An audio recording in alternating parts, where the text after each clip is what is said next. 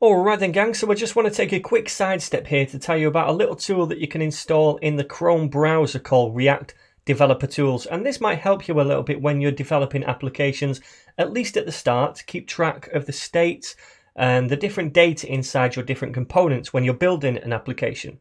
So what you want to do is head to this address right here. I'm not going to read it out, but I will leave the link down below in the description, and that's going to take you to this page where you can add this to Chrome, React Developer Tools. I've already done that, but you'll just need to click this green button right here, then just restart your browser and make sure it's active. When it's active, you're going to see this little icon in the top right. You might not be able to see it very well here because it's faded, but whenever you go onto a website thereafter, and that website is using React, this is going to light up either red if it's using a development version of React, which in the most case it won't be, it will be using a production version, and in that case it will be blue. So for example, if I go to our project so far, I say project, it's just these two lines, we can see that this is now red and white up here. So that means it's using the React production build here. So the development build rather, sorry. So what I can do now is go over here, and in fact if I just make this a little wider, we're going to see a React tab at some point sooner or later. If you don't see it, just click on this arrow and go to React. There we go. So now we can see the components inside our application here. And you can see this root one right here, this app component. This is the only component that we have at the minute, and it's the one that we rendered to the DOM. If we go to the code over here, we can see down here this app component. That's what we rendered to the DOM, and that's what React Tools is picking up over here. Okay, so we can see that.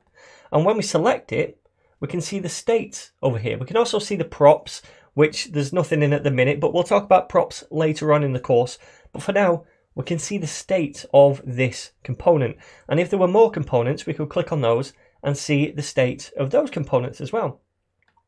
You can expand this as well if you want to see the tree of elements inside, but we don't need to do that. I just wanted to demonstrate that we can see this data over here.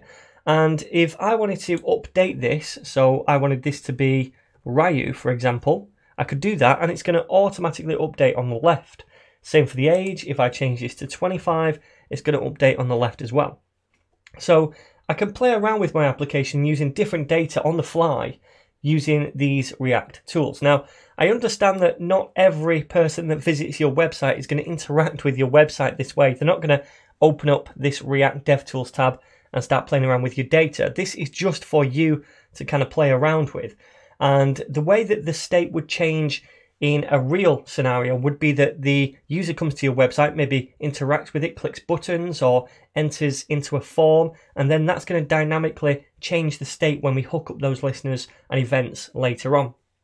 So this is just for you to kind of test the state out, I suppose, and see what's going on in your different components as you're building. Just a quick example of another site. If you go to the reactjs.org website, the official React website, you can see that they use React too, and they use the production build. You can see it's a blue and black icon now. And again, if you go to the React tab, you can see all these different components that the React website is using.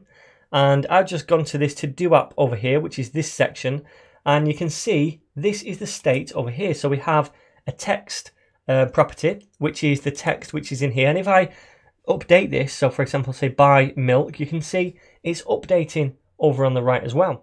And if I update it over here as well, so something like play video games, you're going to notice once I click away, it's going to update over here as well. Okay, so the items at the minute, we just have one item, and you can see text hey there, which is this thing over here. But if I delete that and say something like buy milk, it's going to update on the left over there, you can see. And also if I add something over here, play video games, it's going to add it to the state over here. So this is a really good way and a really nice tool to let you interact with your components when you're just kind of testing your application. So I thought I'd take a little side step there just to show you this tool in case you do want to use it. Remember, the link to that tool is going to be right down below in the description.